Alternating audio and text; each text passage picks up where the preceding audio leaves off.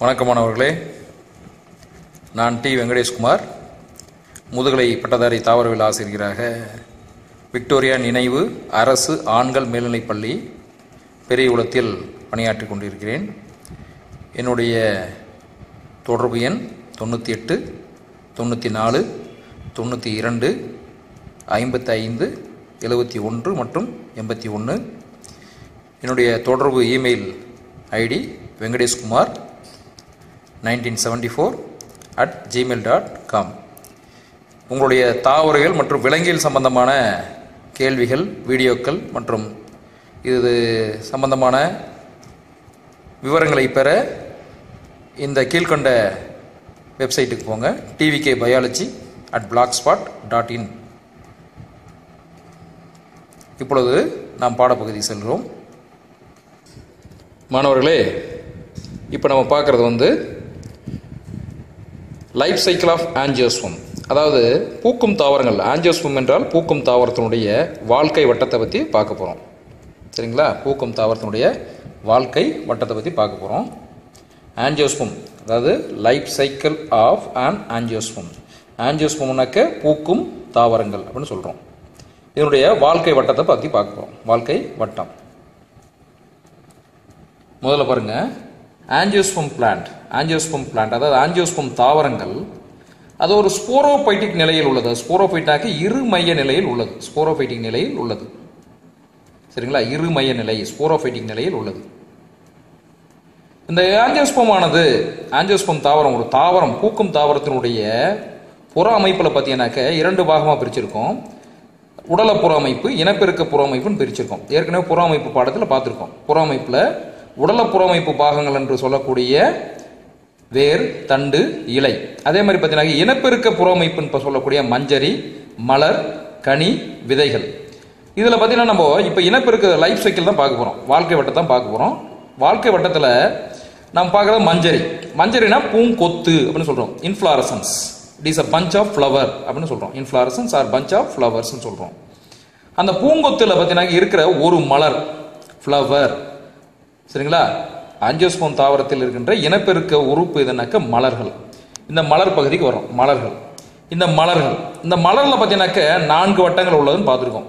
மலர், ஒரு மலர் ஒரு இருவித்தளி தாவர மலர் அல்லது ஒருவித்தளி தாவர மலர். இருவித்தளி தாவர மலர் என்றால் அதில் 4 வட்டங்கள் உள்ளது. என்னென்ன வட்டம்னாக்க பார்த்துருக்கீங்களா? என்னென்ன வட்டம் இருக்குன்னாக்க, அதாவது புள்ளி வட்டம், அல்லி வட்டம், மகரந்தத்தாள் வட்டம், சூலக வட்டம் சொல்றோம். சூலக வட்டம் அதாவது புள்ளி வட்டம்னாக்க கேலிக்ஸ், கே, சி அல்லி வட்டம், மகரந்தாள் வட்டம், சூலக வட்டம் பார்த்துருக்கோம். சரிங்களா? 4 வட்டங்கள் உள்ளது. இதுல புள்ளி வட்டம், அல்லி வட்டம் பார்த்தீங்கன்னாக்க மலருடைய துணை வட்டங்கள்.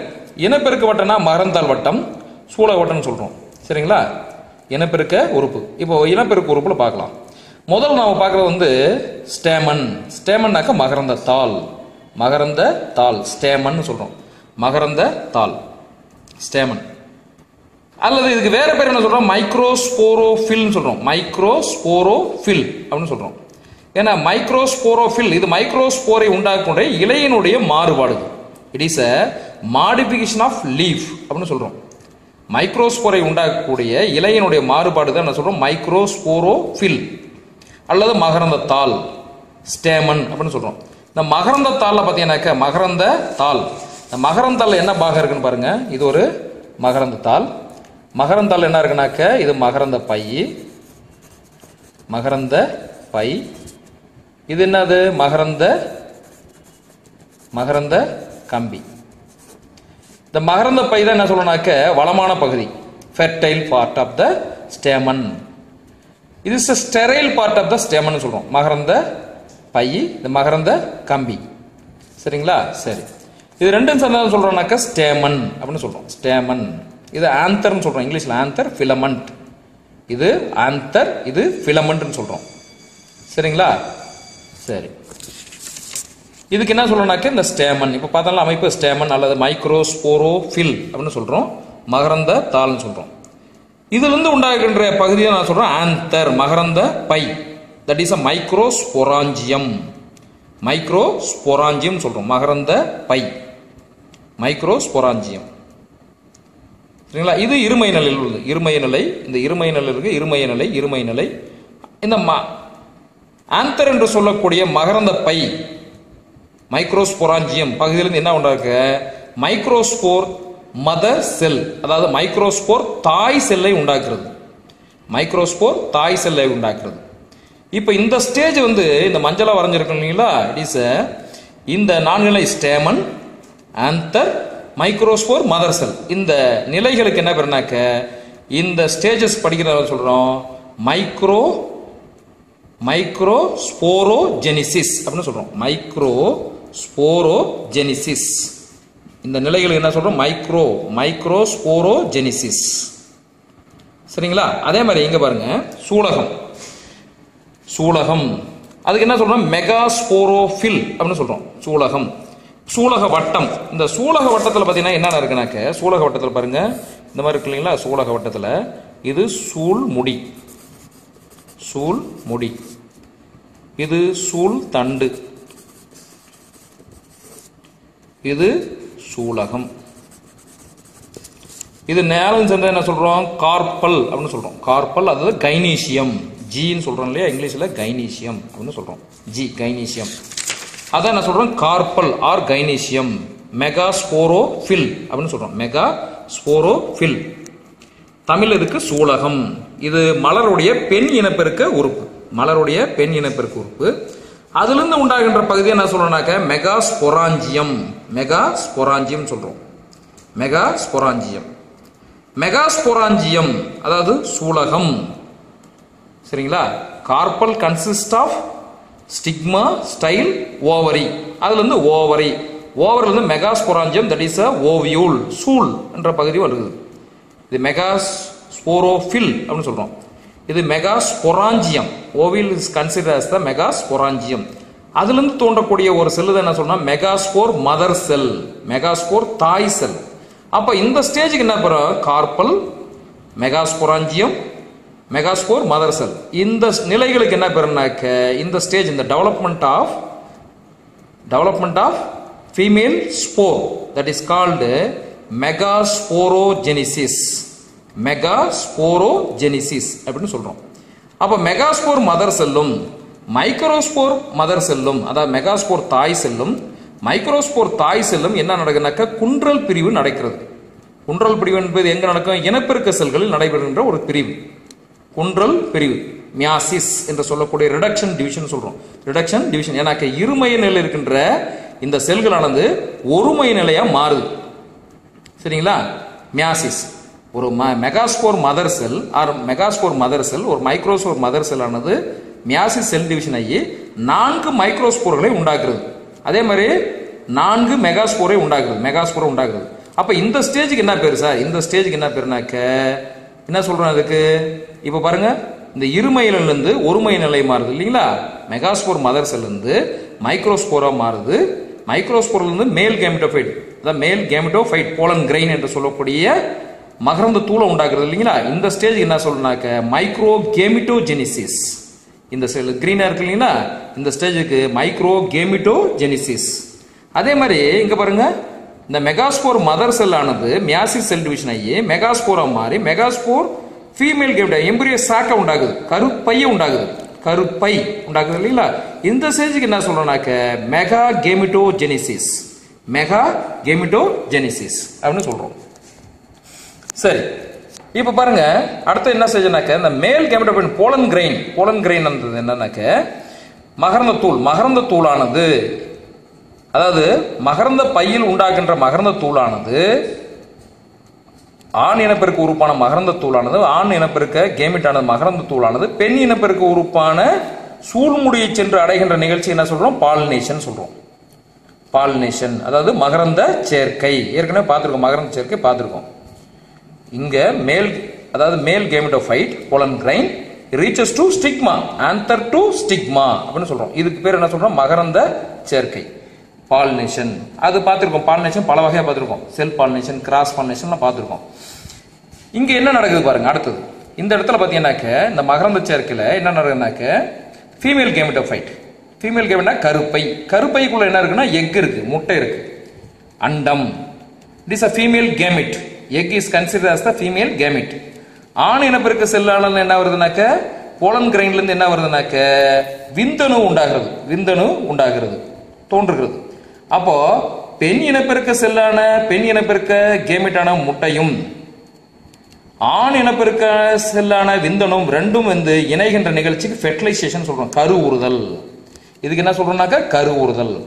அதே நேரத்தில் பார்த்தீங்கன்னாக்க மற்றொரு ஆண் கேமெட்டும் மற்றொரு ஆண் கேமெட்டும் கருப்பையில் இருக்கின்ற இரண்டாம் நிலை உட்கருவும் இரண்டும் இணைவதல் சொல்றோம், மூவ் இணைதல் சொல்றோம். இதுக்கு என்ன சொல்றோம், ட்ரிபிள் ஃபியூஷன்.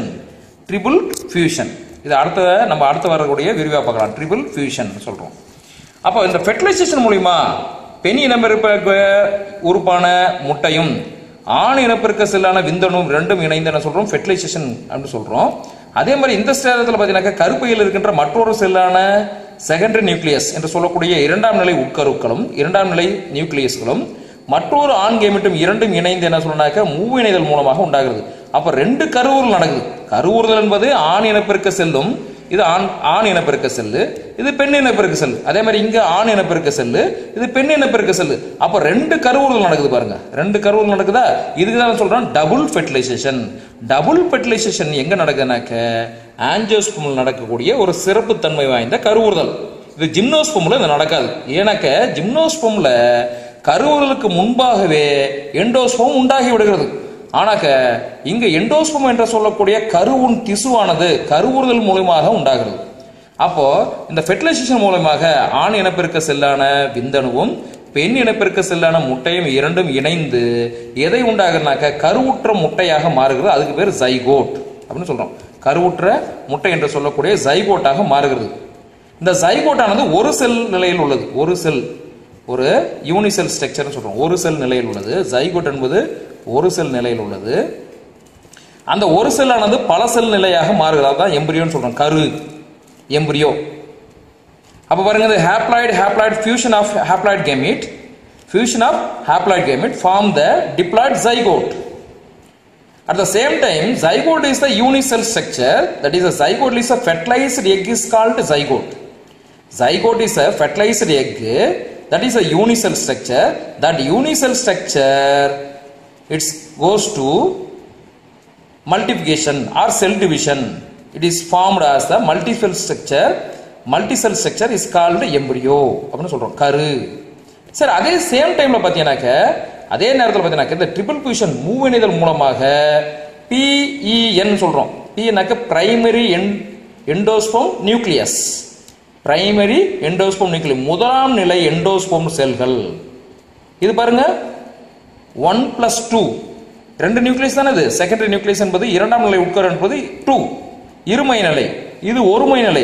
ரெண்டுமே சேர்ந்தாக்க மூன்று நிலைகள் உள்ளது. மும்மைய நிலை ட்ரிப்ளாய்டு சொல்றோம். ட்ரிப்ளாய்டு, இது டிப்ளாய்டு, இது ட்ரிப்ளாய்டு அப்படின்னு சொல்றோம். ட்ரிப்ளாய்டு. இந்த ட்ரிப்ளாய்டு செல் என்னன்னாக்க பிரைமரி எண்டோஸ்பர்ம் செல் என்ன எண்டோஸ்பர்ம் மாறுது, கருவுன் திசுவாக மாறுது.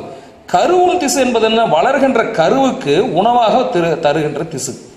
இந்த வளர்கின்ற கருவுக்கு உணவாக இருக்கின்ற திசு என்ன சொல்றோம்னாக்க எண்டோஸ்பர்ம், கருவுன் திசு. அப்போ இது ரெண்டும் சேர்ந்ததானாக்க விதைகள், விதை சீட்னு சொல்றோம். இந்த seat germination of seat, that is அப்போ விதை முளைக்கும் பொழுது இந்த கருவானது எண்டோஸ்பர்மை உணவாக எடுத்துக்கொண்டு விதையானது முளைக்கிறது. Endosperm consume and germinated into new ஆஞ்சியோஸ்பர்மிக் plant, that is a sporophyte. அப்போ இந்த வாழ்க்கை வட்டத்தில் பார்த்தீங்கன்னாக்க இரண்டு கட்டங்களை, முக்கியமான இரண்டு கட்டங்களை ஒரு ஆஞ்சியோஸ்பர்ம் தாவரத்தினுடைய வாழ்க்கை வட்டத்தில் பார்த்தீங்கன்னாக்க ரெண்டு கட்டம் இருக்கு. ஒன்று பார்த்தீங்கன்னாக்க மியாசிஸ் செல் பிரிதல் நடக்கணும். மியாசிஸ் செல் பிரிவு மூலமா என்ன நடக்கணும், இந்த இருமைய நிலையில் இருக்கின்ற இந்த மைக்ரோஸ்போரோஜெனிசிஸும் மெகாஸ்போரோஜெனிசிஸும் என்னென்ன கேமிட்டாக மாற வேண்டும். அப்போ மியாசிஸ் கண்டிப்பாக நடக்கும், இருமையிலிருந்து ஒருமை நிலைக்கு மாறணும். At the same time fertilisation நடக்கணும், கருவுறுதல் நடக்கணும். இது ரெண்டுமே முக்கியமான கட்டங்கள். இந்த ரெண்டு கட்டம் இருமைய நிலையிலுக்கு ஒருமை நிலையா மாறுது. இந்த கோடு தெரியுதுங்களா, இந்த கோட்டுக்கு மேல இருக்கிறலாம் டிப்ளாய்டு கண்டிஷன்ல இருக்கு. இந்த கோட்டுக்கு கீழே இருக்கிறதெல்லாம் பார்த்தீங்கன்னா ஹாப்ளாய்டு கண்டிஷன் ஒருமை நிலை இருக்கு. அப்ப இருமைய நிலையில் இருக்கிற ஸ்போரானது ஒருமை நிலை கேமிட்டாக மாற வேண்டும். மறுபடியும் இங்க கருவுற்றல் நடந்து ஒருமையில் இருக்கின்ற கேமெட்டுகள் மீண்டும் இருமையில் இருக்கின்ற ஸ்போராக மாற வேண்டும். Sporophyte condition. It is a sporophytic stage, it is a gametophytic stage. இருமைய நிலை கொண்டிருக்கின்ற ஸ்போரோஃபைட்டிக் நிலை, ஒருமைய நிலையில் இருக்கின்ற கேமெட்டோஃபைட்டிக் நிலைன்னு சொல்றோம். கேமெட்டோஃபைட்டிக் நிலை. அப்போ ஒரு ஆஞ்சியோஸ்போமுடைய வாழ்க்கை வட்டத்துல பார்த்தீங்கன்னாக்க முக்கியமான கட்டங்கள் இருக்கு. இது மறுபடியும் பார்க்கலாமா ஒரு வாட்டி? கொஞ்சம் ஸ்பீடா பார்க்கலாமா? ஓகே பாய்ஸ், கொஞ்சம் ஸ்பீடா பாருங்க, ரிவிஷன் பண்ணலாம். It is a life cycle of angiosperm. ஆஞ்சியோஸ்போமுடைய வாழ்க்கை வட்டம். ஆஞ்சியோஸ்போம் தாவரம் ஸ்போரோஃபைட்டிக் நிலையில் இருக்குது. அந்த ஸ்போரோஃபைட்டிக் நிலையில் இருக்கிற மலர்கள் இருக்கின்ற ஆண் இனப்பெருக்க உறுப்பு எப்படி வளருதுன்னு பார்க்குறோம். ஸ்டேமன் சொல்றோம். மகரந்தாலானது ஸ்பொராஞ்சி மைக்ரோஸ்பொராஞ்சித்து உண்டாகிறது. தட் இஸ் மைக்ரோஸ்பொரான்னாக்க மகரந்த பையில் இருக்கின்ற மகரந்த தாய் செல்கள், மைக்ரோஸ்போர் மதர் செல்ஸ். இந்த நிலைக்கு என்ன சொல்றோம்னாக்க மைக்ரோஸ்போரோஜெனிசிஸ். இந்த வளர்ச்சிக்கு மைக்ரோஸ்போரோஜெனிசிஸ். அதே மாதிரி பெண் இனப்பெருக்க செல்ல பார்த்தீங்கன்னாக்க பெண் இனப்பெருக்க உறுப்பான பார்த்தீங்கன்னாக்க இது என்னது? சூலகம். சூலகத்தில் என்ன சொல்றோம்? சூல். That is a carpal. சூல் என்பது என்னது? சூல் என்பது மெகாஸ்பொராஞ்சியம். அதுல மெகாஸ்போர் தாய் செல் அப்படின்னு சொல்றோம். எம்எம்சி மெகாஸ்போர் மதர் செல். இது எம்எம்சி மைக்ரோஸ்போர் மதர் செல், சுருக்கமா எம்எம்சின்னு சொல்றோம். மெட்ராஸ் மெடிக்கல் காலேஜ் இல்ல. அதே மாதிரி மியாசிஸ் செல் பிரிதல் அடையுது. மியாசிஸ் பருவம் ரெண்டுமே மியாசிஸ் செல் பகுதி அடைந்து மைக்ரோஸ்போராக மாறுது. இது மேல் கேமெட்டோஃபைட்டா மாறுது. மேல் gametophyte. That is a pollen grain. மகரந்த தூள் அப்படின்னு சொல்றோம். மகரந்த தூள். மெகாஸ்போர் என்பது என்னது? மெகாஸ்போர்னாக்க கருப்பை. Female gametophyte. That is a female gametophyte embryo sac, கருப்பை. இது என்ன நடக்க? அடுத்து வந்து பாலினேஷன். இப்போ பாலினேஷன் என்பதுனாக்க வெளியில் நடக்கிறது. It is a external activity. வெளியில் நடக்கிறது. ஆனாக்க ஃபெர்டிலைசேஷன் எங்க நடக்க? தாவரத்துக்கு உள்ள நடக்குது. இது வெளியே நடக்கிறது. பாலினேஷன் வெளியே நடக்கிறது, ஃபெர்டிலைசேஷன் உள்ள நடக்குது. அப்ப இங்க பாருங்க, ஃபீமேல் கேமெட்டோஃபைட்ல கருப்பையில எம்பிரியோ சாக்ல இருக்கிற முட்டை, கருப்பையில் இருக்கிற செகண்டரி நியூக்ளியஸ், இது கருவுறல் மூலமாக பாலினேஷன் மூலமாக, அதாவது மகரந்த சேர்க்கை வழியாக என்ன நடக்க? ஆண் இனப்பெருக்க செல்லான விந்தணுவும் முட்டையும் இரண்டு இணைகின்ற இந்த நிகழ்ச்சிக்கு ஃபெர்டிலைசேஷன், கருவுறுதல் சொல்றோம். அதே மாதிரி பெண் இனப்பெருக்க உறுப்பான செகண்டரி நியூக்ளியஸும் முட்டையும் இரண்டும் நடக்கிறது ட்ரிபிள் ஃபியூஷன் சொல்றோம். மூ இணைதல். இந்த ரெண்டு நிகழ்ச்சி, இது ஒரு கருவுறல், ஒரு கருதல், ரெண்டு கருவு நடக்கலாம், டபுள் ஃபெர்டிலைசேஷன். இது ஆஞ்சியோஸ்போமுடைய சிறப்பு பண்பு. அப்போ ஃபெர்டிலைசேஷன் மூலமாக முட்டையுடன் விந்தணு இணைந்து கருவுறுதல் மூலமாக ஜைகோட் உண்டாகிறது. ஜைகோட்ன்றது கருவுற்ற முட்டைன்னு சொல்றோம். கருவுற்ற முட்டை. அதே மாதிரி கருவுற்ற முட்டை மூலமாக எம்பிரியோ உண்டாகிறது, கரு உண்டாகிறது. அதே மாதிரி பாருங்க, ட்ரிபிள் ஃபியூஷன் வழியாக என்ன நடக்குதுனாக்க முதலாம் நிலை எண்டோஸ்போம் நியூக்ளியஸ் உண்டாகிறது. இந்த முதலாம் நிலை எண்டோஸ்போம் நியூக்ளியஸ் ஆனது எண்டோஸ்போம்னா கருவும் திசுவாக மாறி இந்த எம்பிரியோ கருவும் எண்டோஸ்போம் இரண்டும் இணைந்து விதையாக மாறுகிறது. விதையானது முளைக்கும் பொழுது இந்த எம்பிரியோவானது கருவானது இந்த கருவின் திசுவை எடுத்துக்கொள்கிறது, உணவாக எடுத்துக்கொண்டு விதையானது முளைத்து புதிய ஆஞ்சியோஸ்போம் தாவரத்தை உண்டாக்குகிறது. இப்போ இந்த வாழ்க்கை வட்டத்தை தெரிஞ்சா நம்ம கருவுறுதல் என்று சொல்லக்கூடிய எம்பிரியாலஜி பாடத்துல அடுத்து இருக்கிற ஒவ்வொரு நிலையும் பார்க்கிறோம்.